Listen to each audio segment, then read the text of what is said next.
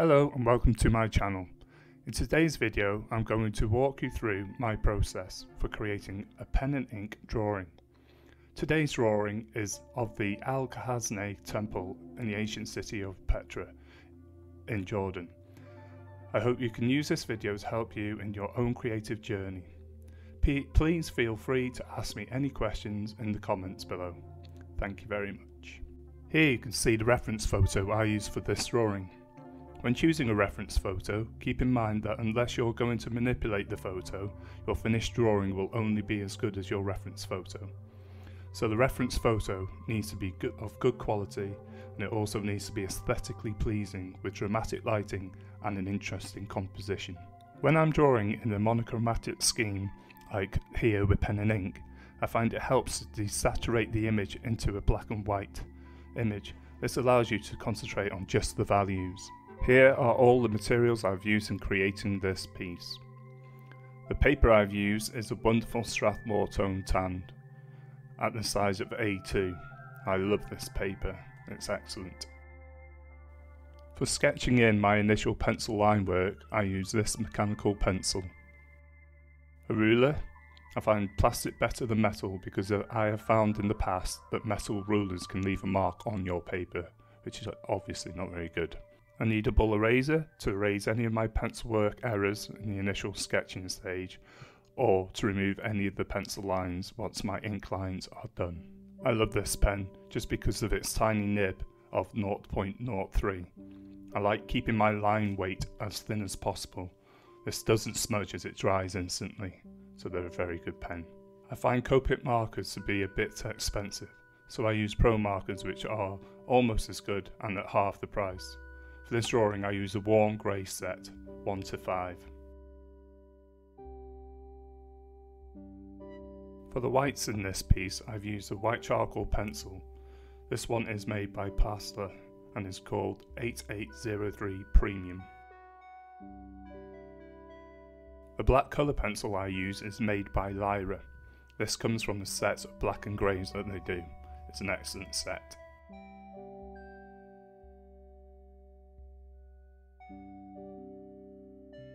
And finally, for a smooth texture blend, I use a tortillon blending stump on the white charcoal pencil.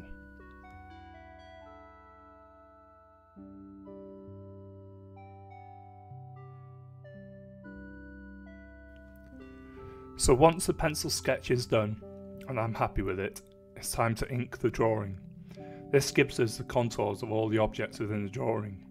Because I'm using alcohol markers to add the values to this drawing, my use of hatching is limited to adding texture and for the darkest places within the drawing.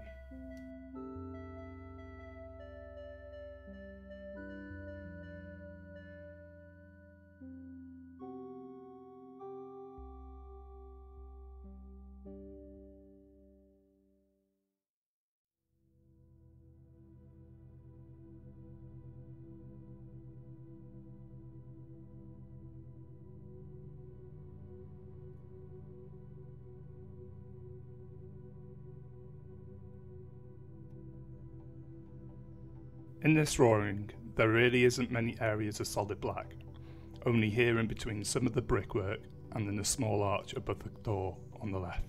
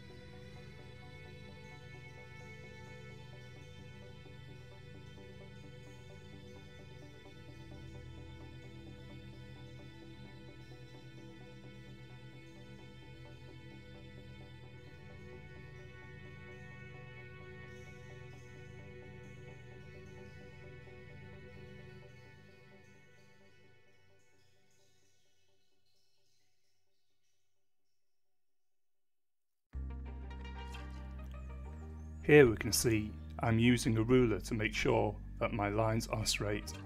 This is important for not only having nice straight lines, but also to make sure that I'm keeping to the correct perspective vanishing points.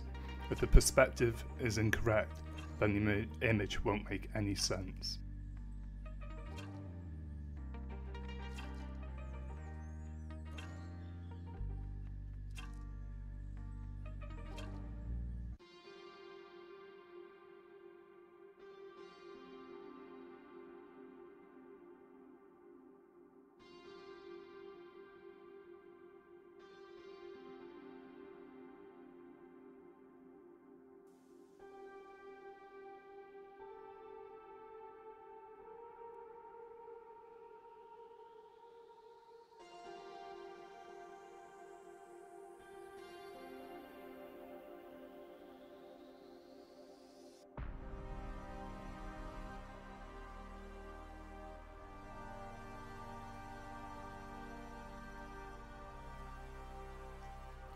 Again, here you can see that I'm putting in some hatching just to indicate the texture and the darker form in the cracks and holes in the rock surface.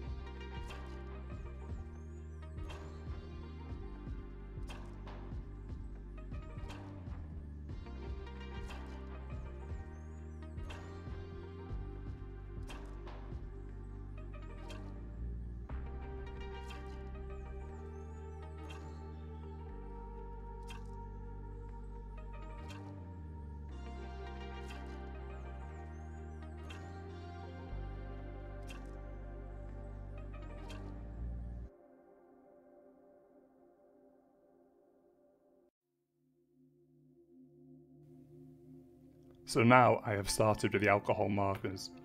With these you have to work from light to dark. The alcohol ink on this paper takes roughly 20 seconds to dry, then you can see its true value.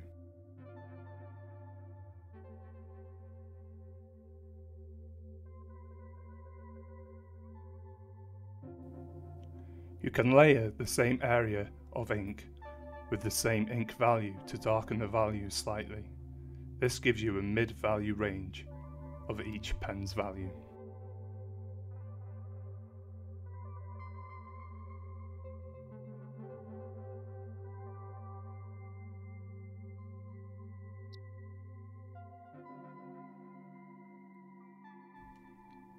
As you can see, I then go over the top of the already placed down ink with the next darker value marker to darken the area where required.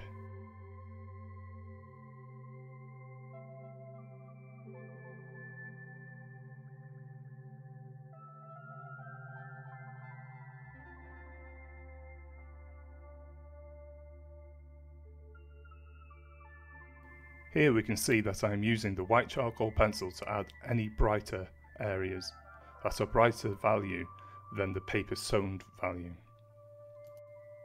So if we take into consideration the value scale, the paper's own value is around 3 on the 10-step scale. Please click the link above if you want to understand more about the value scale. Alcohol markers cover from about 4 to 9 on the value scale, whilst the fine liner is a value of 10. The white charcoal pencil is used for the values of 2 and 1.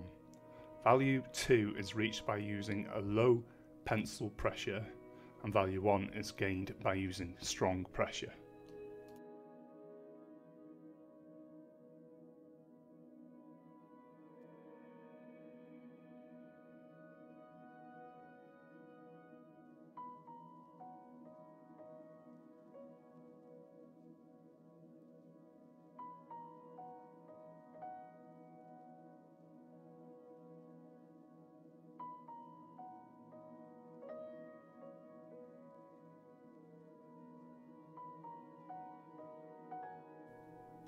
I try not to add my darkest or lightest value areas in too early. Instead, I tend to build up to them in progressive layers starting from a mid-range value. As you can see me do here, these areas in the cracks are quite dark, but I start with a mid-dark value and add dark layers as I go. This helps me keep my values balanced.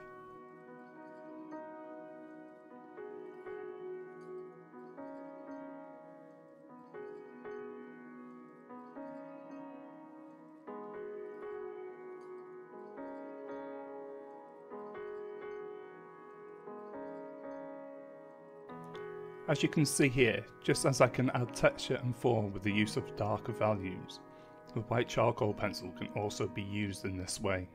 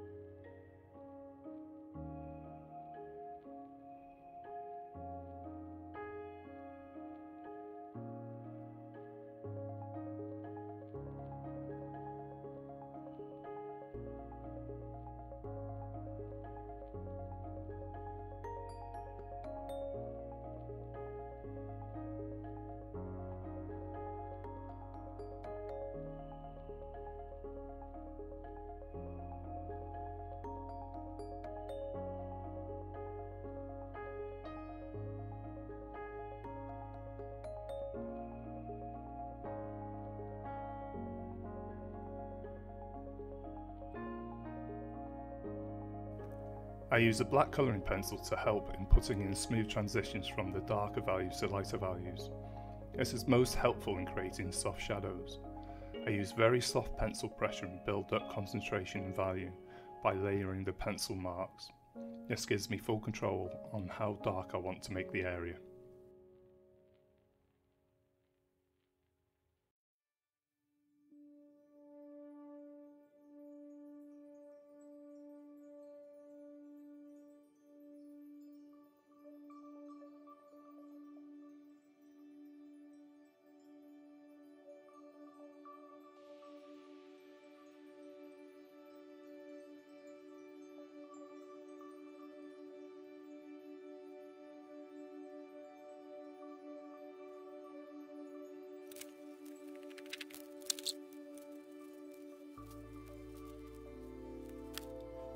In some places where I've used the white charcoal, I don't want it to appear to have a rough texture, so I use a blending stick to smooth it into the paper's tooth.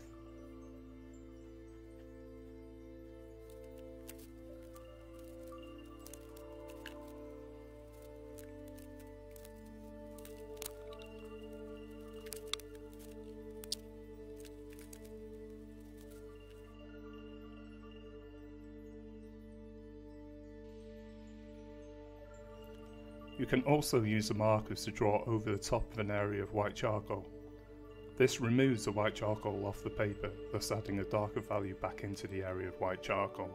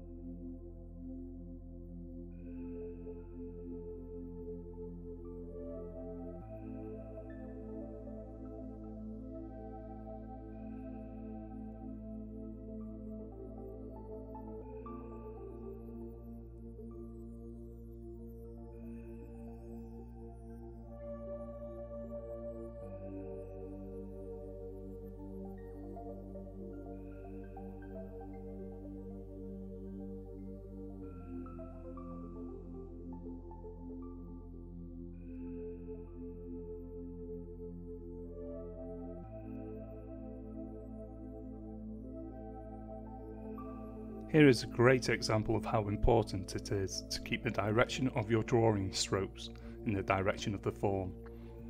My strokes here follow the direction of the camel's fur and hair.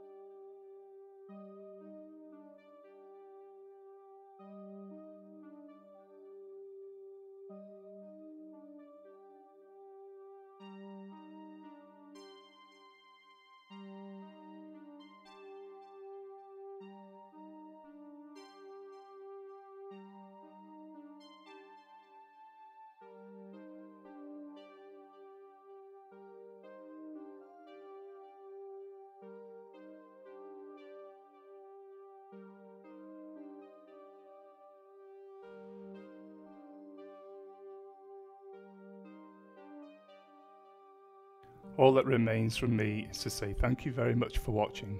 I do hope that this video has helped at least some of you.